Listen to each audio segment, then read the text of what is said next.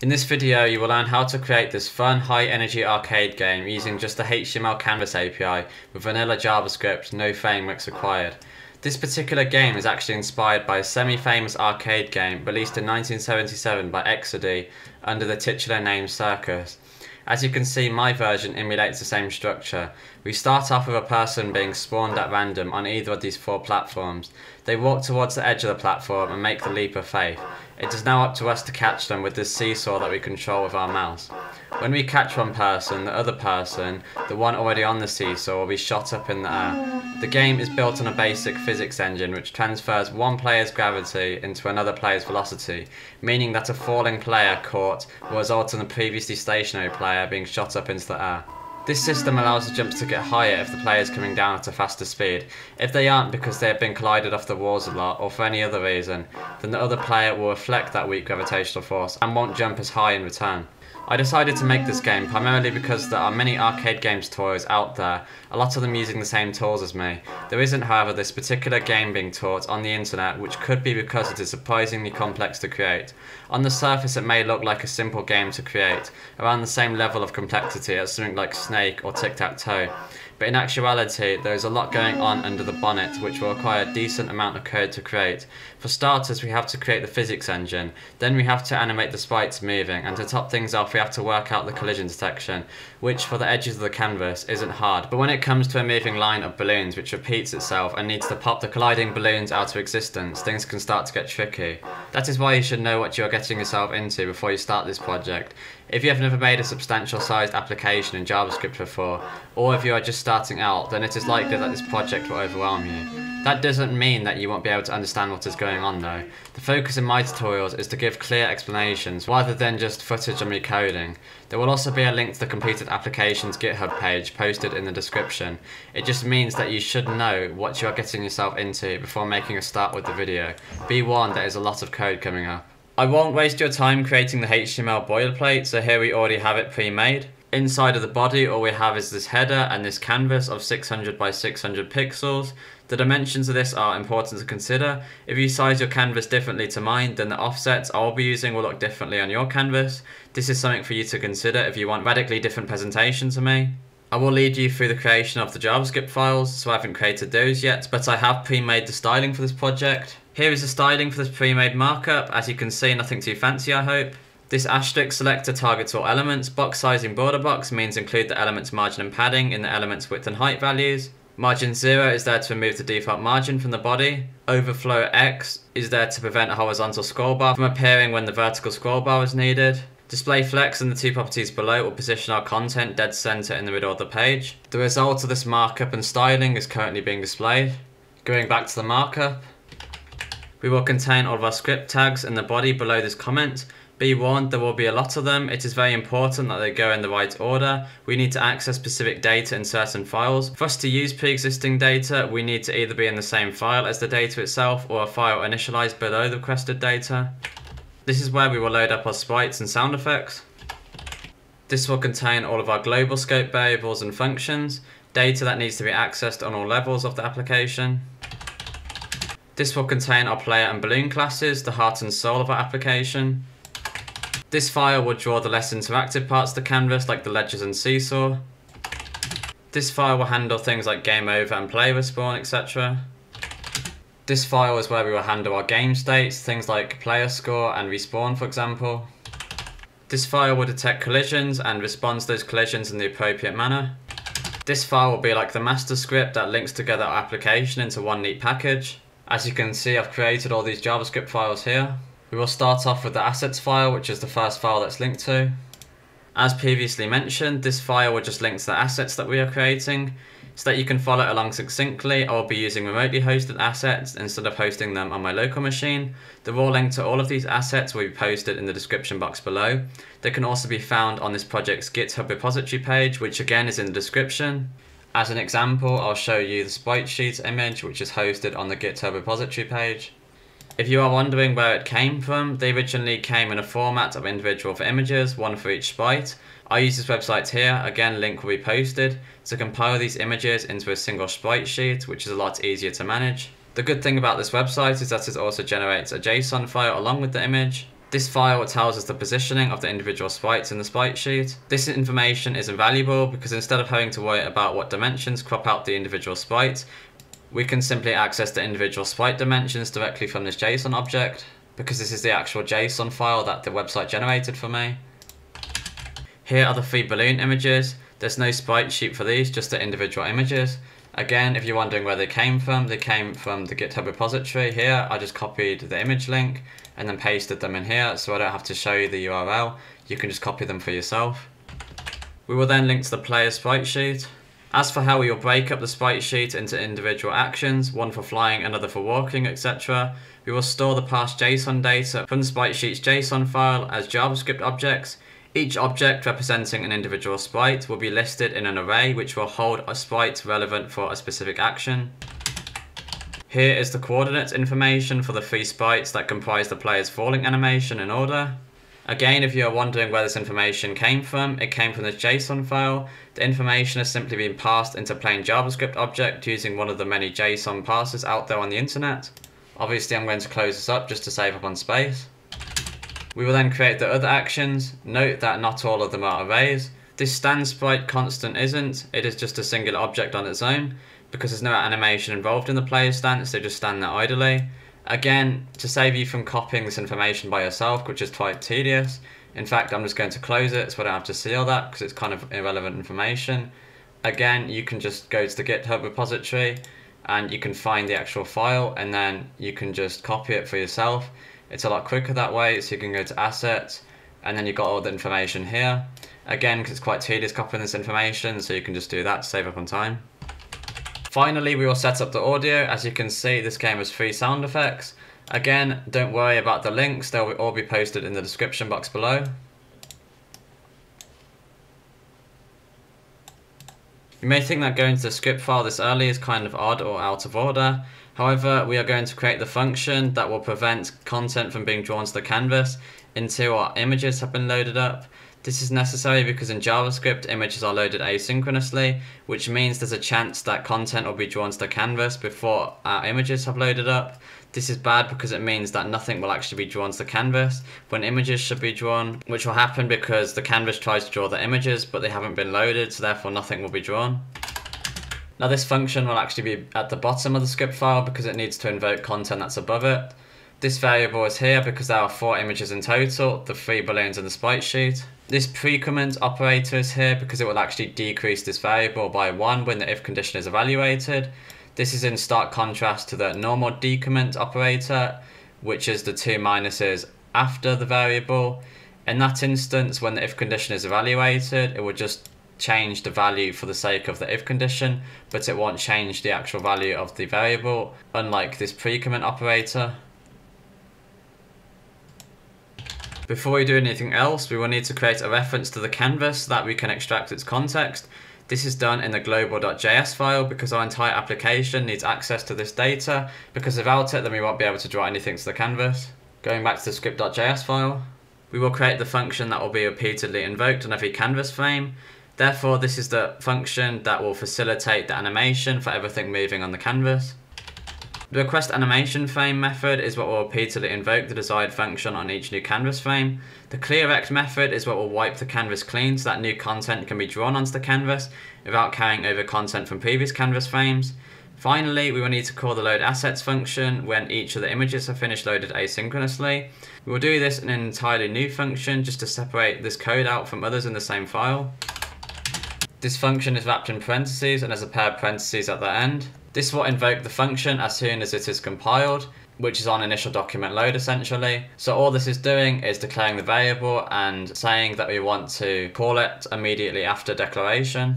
Now we can call the animate function down here so that content will only be animated onto the canvas when all the images have loaded up. Now we have done some code here, but if we still go back onto our application, we can't see anything and nobody's going to appreciate this if they can't see it. So we'll need to do some more work, and we'll need to go into the classes.js file, and here we'll create the balloon class. The balloons will have the honor of being the first thing drawn to our canvas. Notice that we are in the classes.js file. This is because each balloon will be an object instantiated from the balloon class. Here is the constructor for the balloon class. It has 5 parameters. We'll be allowed to customize its X and Y offset, which will determine the positioning of the balloon.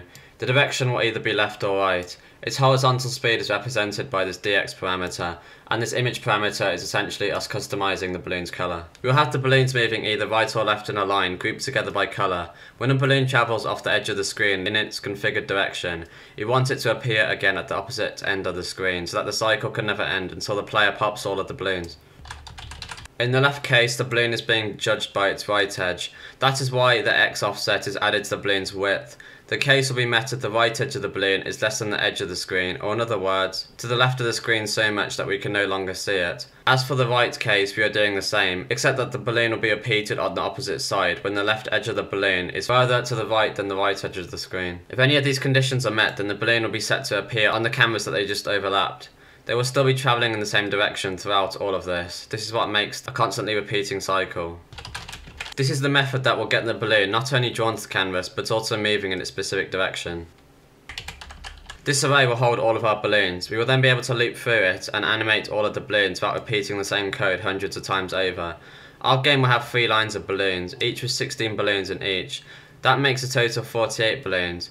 Instead of having to manually push 48 balloons into this array, it would be a lot better if we used a loop to automate this process. The starting balloon x offset is 5. We want the left edge of the leftmost balloon on each line to be 5 pixels away from the left side of the canvas. On each loop iteration, you want to move the next balloon towards the right a bit so that it can be spaced out from the previous balloon.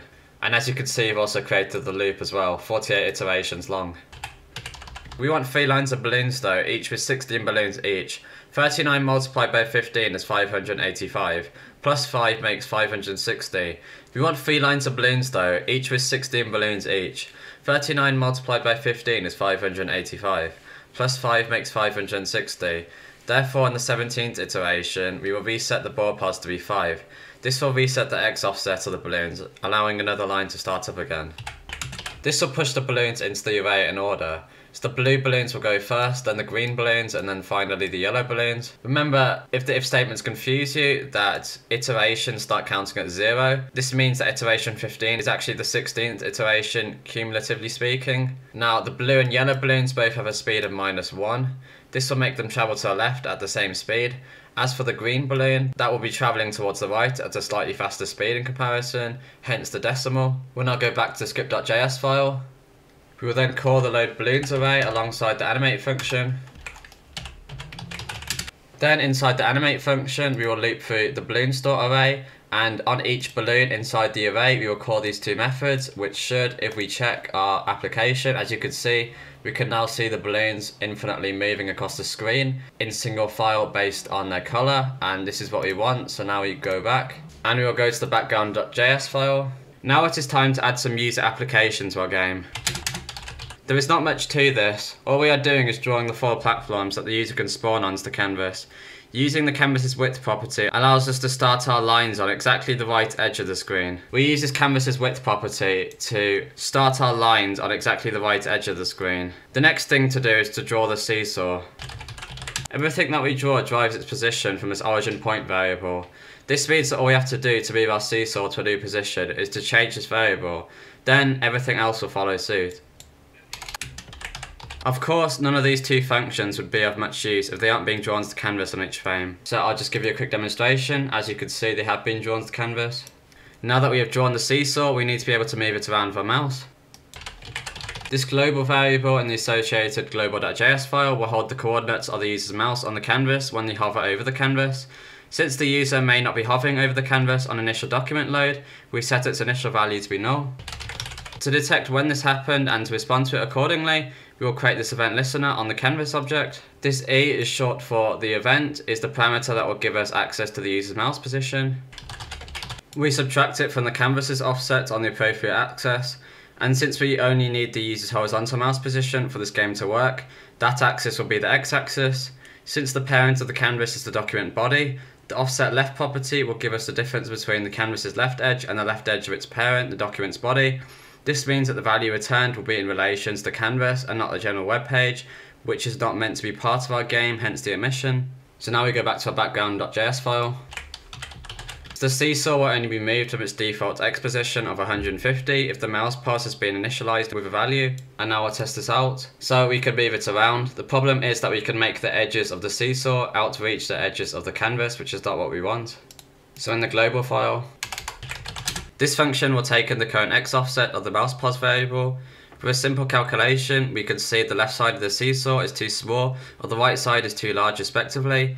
If any of these two conditions are met, then we will give the variable an appropriate value to stop the movement of the seesaw dead in its tracks. And so we will use it on this value here. So now if we test this out, we can't move the seesaw outside of the canvas's edge, which is good.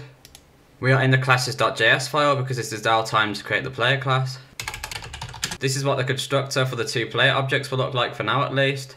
Its sprite will be the sprite of the walking animation by default, and we will be able to customize which way it is facing with this flipped property. We need this because there is a 1 in 2 chance of the player, which makes the first jump, being spawned on one of the left platforms.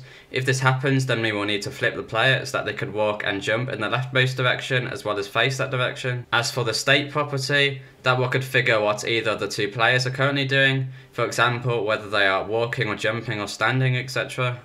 For now though, we will create a draw method to not worry about any flipping motion. We just want the character to be drawn onto the canvas. Notice that there are 9 arguments in total here. Arguments 2 to 4 are used to crop out an individual sprite for the sprite sheet using the current values held in the sprite property. As for where and how the player that makes the initial jump will be spawned, that will be handled with this function. There are 4 platforms in total, therefore this code is set to generate a number between 1 and 4 here, meaning that we could spawn on either of the 4 platforms. This switch case will handle the 4 possible scenarios. The object that it generates at random and returns is formatted so that it can be passed into the player class's constructor. As for this flipped property, 0 means that yes, it is flipped, 1 means that no, it isn't flipped. There are 2 players on game start. One is already standing on the seesaw, the other is walking and about to jump on one of the platforms. We will put both of these objects into an array so that we can apply the same logic to both of them at the same time on each frame without repeating any code. So we will draw both of these people, but we will soon remove this draw method. At the moment it is just here for demonstrative purposes. And I'll show you that they are being displayed. Okay, the other one's currently not. But if we refresh, as you can see, it's up there.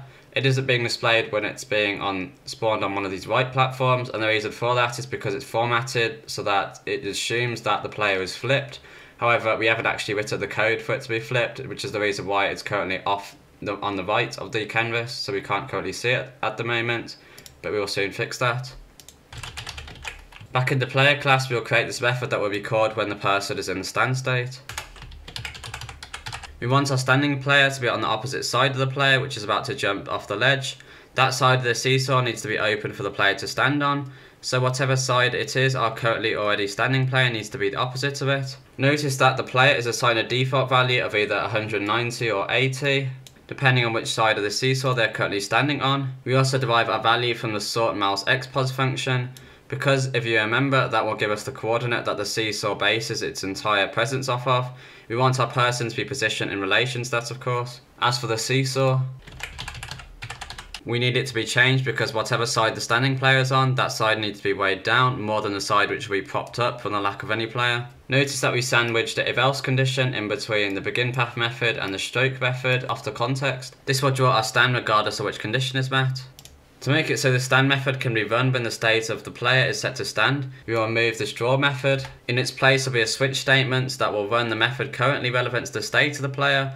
All of these methods run the draw method themselves, so there is no need to have that method in the loop.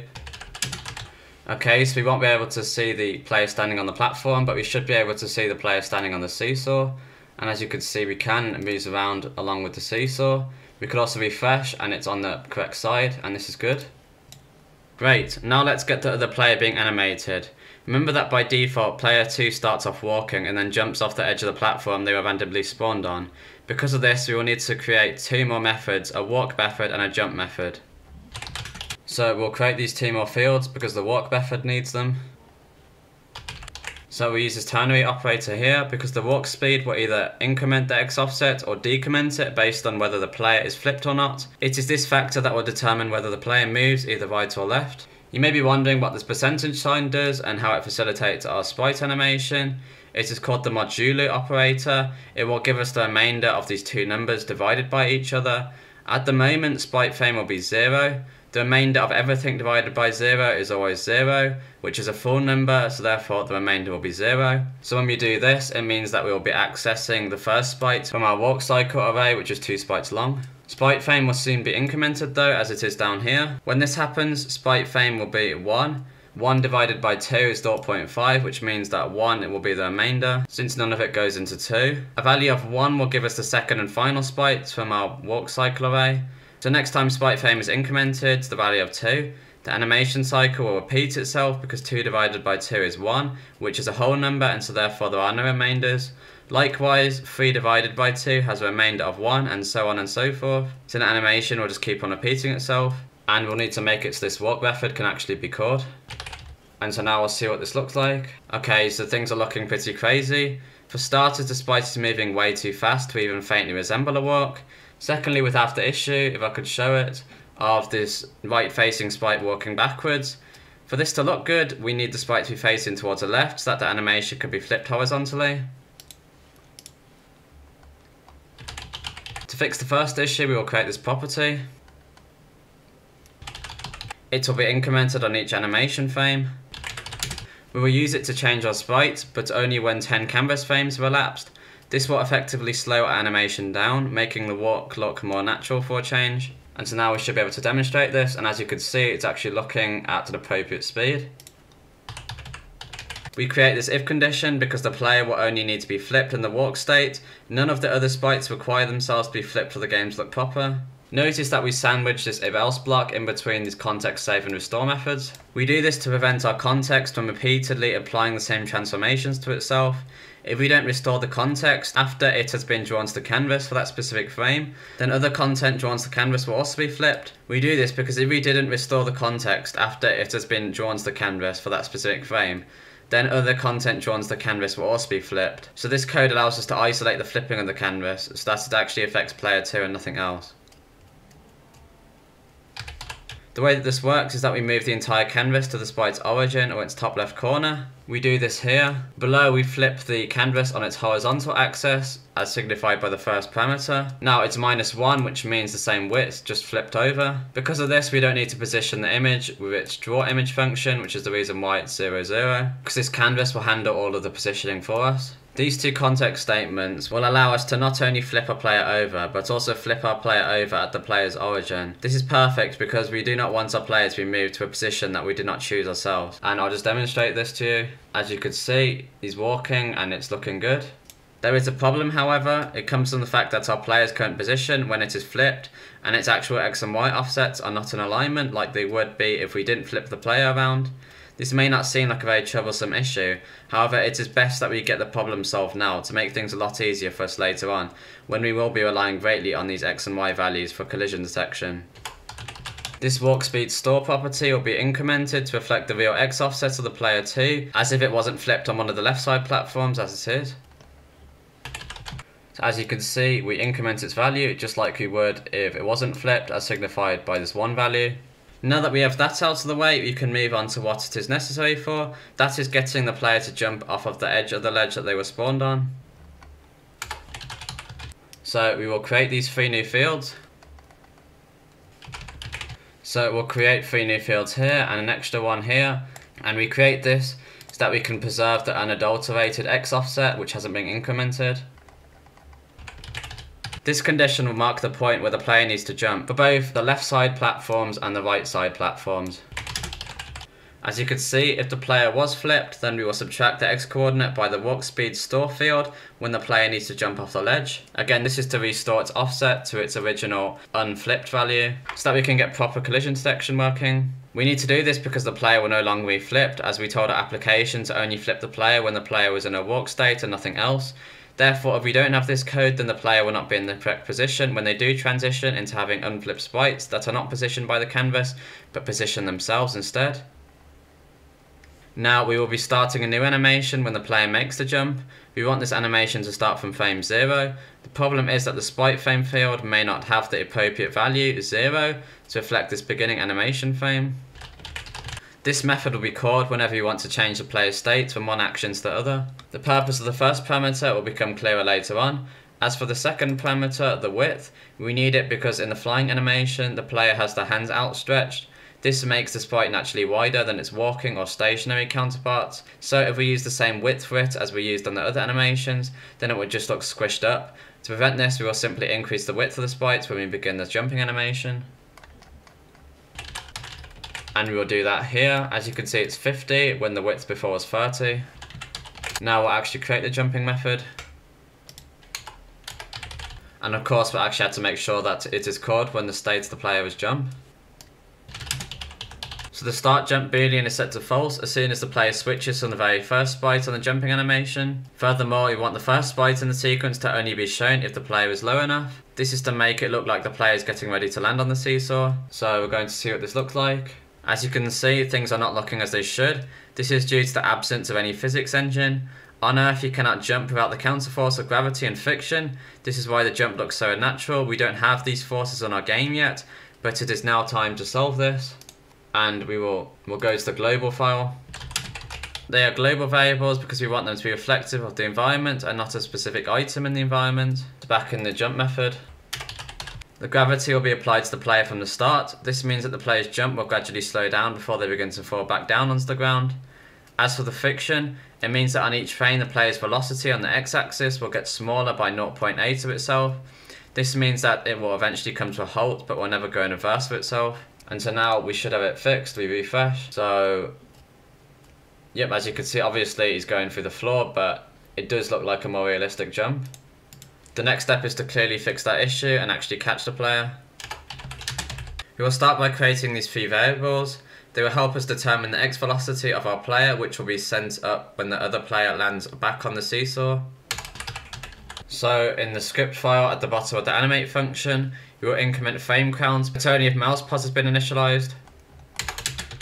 So on the very first frame, prev mouse x position will hold the current x coordinates of our mouse position, but 14 frames later, we will assign velocity x diff, the difference between the x coordinate 14 frames ago and the current x coordinates of the mouse. We divide this number by 4, but essentially we are working out the distance that the seesaw has moved in the time span. We'll divide this number by 4 to just weaken it a bit, but essentially we are working out the distance that the seesaw has moved in that time span of 14 frames. So now that we set all this up, we can actually focus on catching the player for real this time. This if condition will be activated when we need to evaluate if the player is hitting the seesaw or not. That is, if the player is falling and they are below a certain height, which would make them very close to the seesaw. It is now where we will create our first collision detection function. This if condition evaluates whether the collision was successful or not based on which side of the seesaw is currently open for the player to land on. These return conditions here evaluate whether the collision was successful or not based on which side of the seesaw is currently open for the player to land on. This in itself is determined by whether player 2 initially spawned on either the right or left side. You'll first deal with the boolean being false because a collision has been unsuccessful. If this is the case, then we will trigger another and final player state, that is the player falling state. So we'll add this in the classes.js file. So this is what the fail function will look like. There are 3 sprites in total of this animation. The frame rate field will only be incremented if we have not reached the last sprite in the animation. This means that the last sprite in the animation will remain unchanged until the player respawns itself. As always, we want this method to be called when the player is in the matching state. The player will be put into this state if they miss the seesaw. Furthermore, their height will be set to be fixed on the canvas floor. A game over sound will be played, and this new state method will reset the sprite's width back to 50 to maintain sprite width consistency, and reset the other values that need to be reset when a player changes state. And so now we'll demonstrate this. We'll refresh so we can actually see it. Jumps off, and then as you can see, the sound plays and he's on the floor. So this is looking good. Now we need to do the case where the player actually does land on the seesaw and will send the other player shooting up into the air. That will be in this else block. The player that has successfully landed will be set into standing position and the seesaw will be flipped accordingly. We know that this will happen because we have changed the player 1 coordinates value, which was the deciding factor in which side the seesaw was tilted towards. Notice that this velocity y store has been created. This will store the velocity of the falling player right before it is reset with the new state method. We do this so that the other player could be assigned the same y velocity in reverse, so that instead of falling they do the opposite and leap up into the air at a speed appropriate to the other player's speed when they landed on the seesaw. As for the other player, to begin sending it into the air we must first access it. We can do this by finding out the index of the player which collided with the seesaw, and whatever player did make the collision, the player that needs to be sent into the air will be the opposite player in the array. This if statement will make it so no players could still be flipped after the first collision. This is what we need because from here on the velocity logic will become unidirectional, meaning having a flipped player will simply be an inconvenience that will cause more problems than it will solve. As for the actual change in velocity that needs to happen to send the player flying back up into the air, these will be handled with functions that will tweak the velocity changes in ways designed to enhance the player's experience. In the global.js file, this global variable will keep track of the number of collisions that have occurred between either of the two players and the seesaw in a player's lifespan. It will come of use to the functions that we are about to create. Of course, we will need to ensure that it is updated properly. All this function will do is modify the y velocity transfer from the falling player to the jumping player, providing that certain scenarios are met. Those scenarios are: if player 2 spawned on either of the topmost platforms, then we will increase the velocity a bit for the first two collisions so that the players don't reach the balloon straight away. Although this may sound counterintuitive, increasing to decrease the velocity that sends the player upwards will actually be the reverse of its normal value. So in this case, adding will do the opposite when we want to send the player up. Likewise, if the player was spawned on one of the bottommost platforms, then we will increase the velocity a bit so then it will reach the balloons a lot faster. This function will deal with the new x velocity that's assigned to the player that comes up off the seesaw. It will capture the current value of change x velocity as a parameter. If it is found to be too far in one direction, then we will limit it to a set value of 35. Likewise, if there has been no change in the x offset of the seesaw over 50 frames, then you'll add a slight x velocity push to the player based on which side of the seesaw the player is standing on, so things will look more realistic. Values returned from these functions will now become the new x and y velocities for the player, which will be leapt off of the seesaw. Likewise, we will set its start jump boolean to be true, which will of course be changed when the second frame in the jump animation is met. Okay, so we just spotted an error actually, and that's that this we need access to the index of the item that we're currently looping through, so which player we're currently looping through, and it's used in this if condition here. Very important that we include that, but we should now be able to see our work and it should be paid off. And obviously we can move it around as well, and so if you move it really towards the right, wait, hold on. As you could see, you could get him move it all kinds of places, and you can also get him to fail. And what we need to do now is a collision section with the wall, so we'll go to the relevant file. So in this function which detects whether the players hit the edge of the canvas, we check to see if the players hit the right side of the canvas, the left side of the canvas and the top collision respectively. We don't check the bottom of the canvas because that's already handled based on whether they've hit the seesaw or not. And inside, not only do we reflect the player's current velocity based on which axis caused the collision by multiplying this associated velocity by -1, we also set the associated offset of the player to be right on the canvas edge that it collided with. If we didn't do this, then there's a chance that the player was travelling so fast that when the velocity change happens, the player is already inside of the wall, meaning that it will get stuck in the wall, never having enough room to travel in any other direction. Obviously for this to work, we need to apply it to a loop, and obviously the player needs to be in mid-jump in order for a collision to occur, but we will check to see if this is working properly, and we'll try and get him. So I don't know if you... Yep, as you can see, he is bouncing up, definitely, that's unequivocal, there's no doubting that. However, in the final application, the player actually spanned when they hit the edges. So we'll go to our player class and implement the feature. We will add these two fields to our player class. The spin number is currently 270 because 3 times by 90 is 270. This relates to the nature of the spinning animation, where every time the sprite changes, the player is rotated by 90 degrees, but the normal animation starts at a point where the player is rotated by -90 degrees from their normal non-rotated position, hence the value of 270. This is the method that will get the player spinning. It will be called if its should spin field is set to true, as it is set to false by default. Rotation in canvas works by rotating the entire canvas around the canvas's origin or its top left corner. This means that our player will be moved out of alignment when the canvas is rotated, because it is being pivoted around a point far away from where the player's real position actually is. The solution is to move the entire canvas so that its origin lies within the middle of our current position of the player sprite. These two variables will hold that midpoint position. Once rotated, we need to move the canvas back to what it was before, so that everything else drawn below will be positioned as if the canvas has never moved. So as you can see, once you've rotated it, we move the canvas back to what it was before, so that everything else drawn below will be positioned as if the canvas was never moved. As for what we are doing here, what we are doing is telling the canvas to rotate clockwise by whatever value is held in spinnum. The extra code is simply converting the degrees value of spinnum into radians, which is an alternative measurement to degrees that computers find easier to work with. The first if statement will make it so the sprite's rotation only changes every 10 frames, just like the sprite changes themselves. The second if statement will reset the rotation, so instead of being 360 degrees, spinnum will simply go back to being 0 degrees unrotated. We move this if statement into this if statement here because it wouldn't make sense for the player to look like they were bracing themselves to land on the seesaw when they are in the midst of spinning about. Likewise, the player should stop spinning immediately as soon as their state is changed to something else.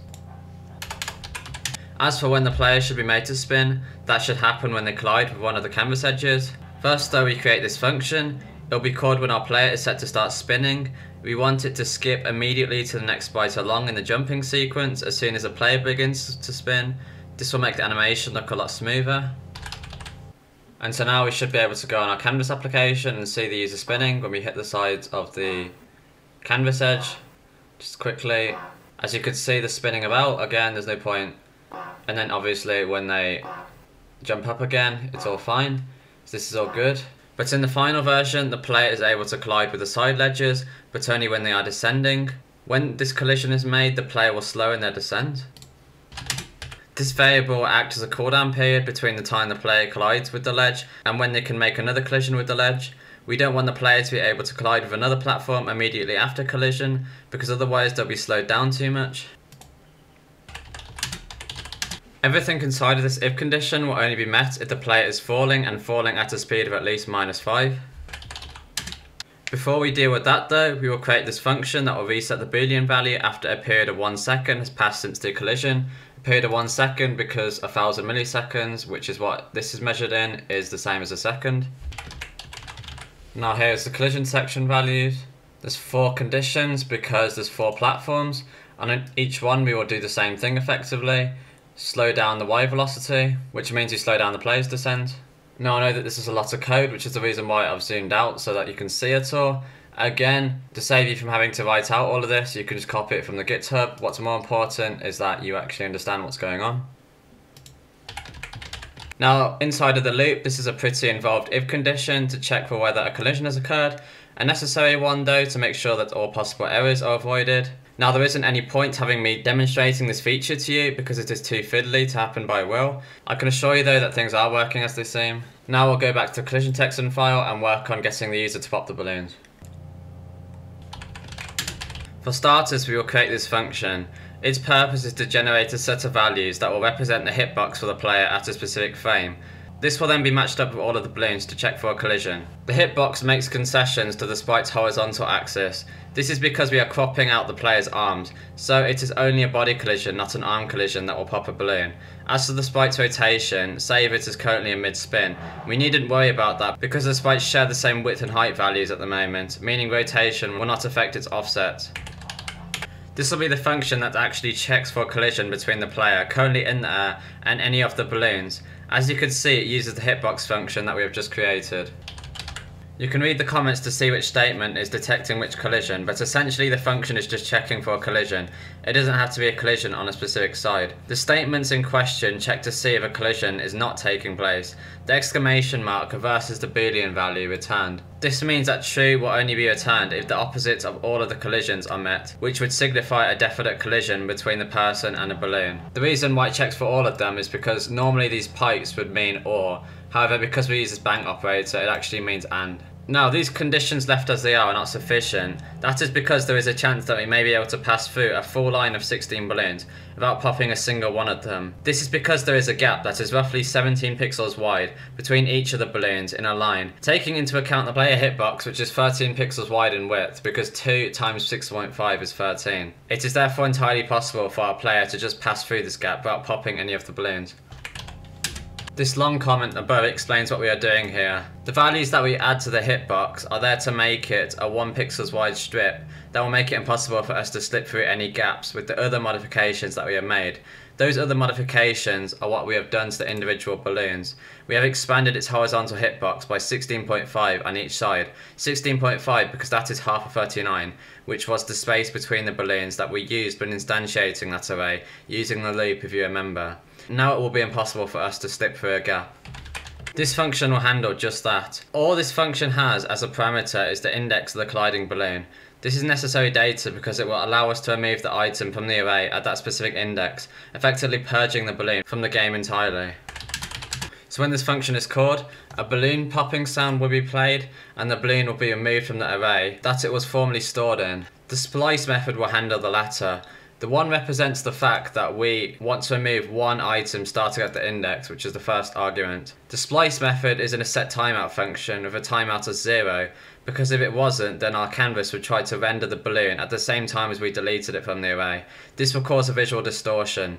The set timeout function will prevent this. It means that by the time the next frame rolls around, the balloon will already be removed from the array.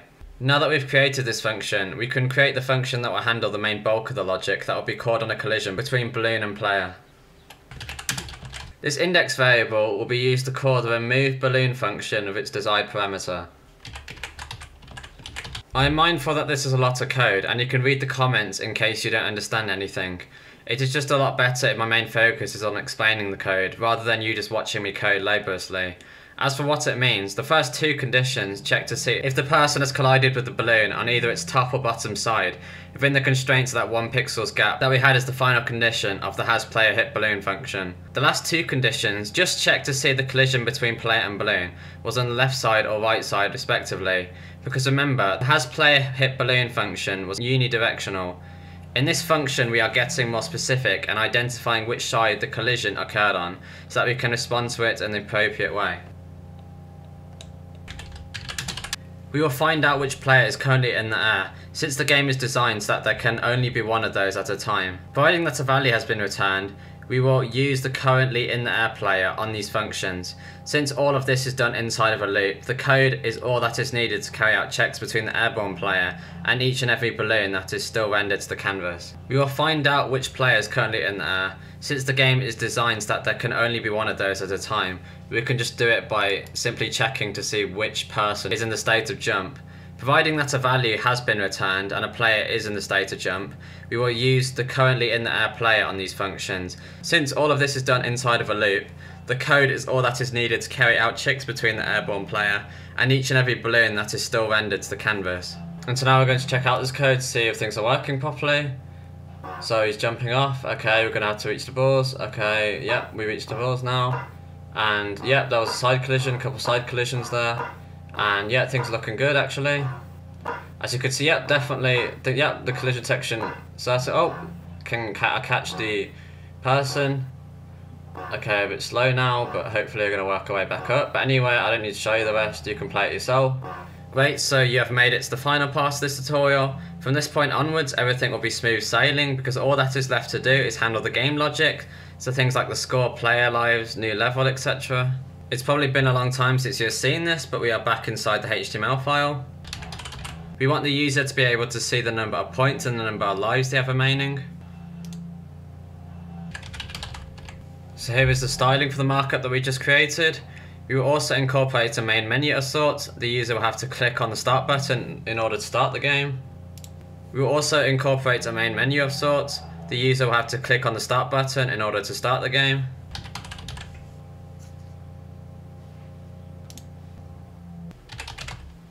And of course, here is the associated styling. There's actually 4 selectors that I've just created. They're here. Again, check on the GitHub repository if you're confused. But essentially we have what we have here, but then obviously nothing's going to work because look, it just completely breaks because we can't even move and this isn't going anywhere. So to interact with HTML elements, we'll first need to create references to them. These global variables will also be used in conjunction with HTML elements to manage the game state. As for this one, it will act as a kind of master boolean because our game will not start without its value being set to true. So instead of these two functions being called when all of our images have been loaded, all that will happen is this previously false boolean will now be set to true. These two removed functions will not only be called if this boolean is set to true and the user clicks on the main menu button to signify that they want to start the game, and all of the code related to the user clicking on the start button will be handled in this event handler. If they have clicked and all of the images are loaded up, then the main menu will disappear and we will call these two functions. We will also initialize the mouse position to what it was when we clicked on the button. This is to make it so the game cannot run without mouse pos being initialized with a value. So now if you go back to our application, as you can see, there's nothing on the canvas. We click play and the game starts and there's no errors there. Everything's working as it should. We'll go to the game state file. This function will allow us to update the user's score of a value chosen by us. We'll use it inside the collision section file. So the user will score points when they pop a balloon, and the amount of points that they score is determined by the color balloon that they popped. They also score 10 points for a successful seesaw catch. And we now want to make the player able to be respawned because, as you can see, we've got 3 lives, but if they do die, then nothing happens. I won't show it because there's no point. So we'll go to game state. As you can see, we set the game main menu to flex, which means that we re-show the same main menu that was shown to the user at the start of the game. The difference now is that we change its content to show a more appropriate message, so restart instead of play. This is the function that will call that endgame function if there are no lives remaining. If that isn't the case and there are still lives remaining, which is down here, then we will reinitialize the key global variables that are necessary for the player to respawn. We will also update the lives text on the game menu to its new value. The player response function will be called after a 2 seconds delay, starting from when the player first hits the ground after missing the seesaw. This will give us time for the music to play properly. We will create a new function for the separate occasion of the user clicking on the main menu button, not to start the game but to restart it instead.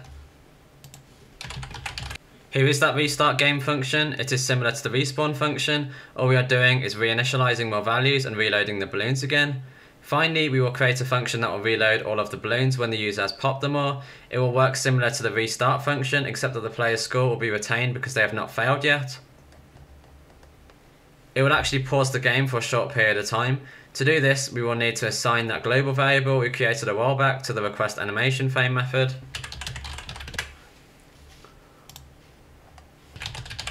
So there's 2 set of timeout functions here. The first one will wait 10 milliseconds until pausing the game. The second one will wait for 2 full seconds until unpausing the game. The function will be called every time we remove a balloon. We never know when we have removed them or if we have still got balloons left to clear. So here we have a completed application. I know that this was a really long and tedious video, but I hope that you learned how to make a new type of game that hasn't already been covered on the internet numerous times. If you have any questions, then please don't hesitate to ask me them in the comments box below. I would love to hear back from you and will answer anything that you have as soon as possible. Likewise, you would be doing me a huge favour if you considered liking and subscribing. I would definitely recommend this if you did benefit from this tutorial, but more importantly, look after yourself and peace out.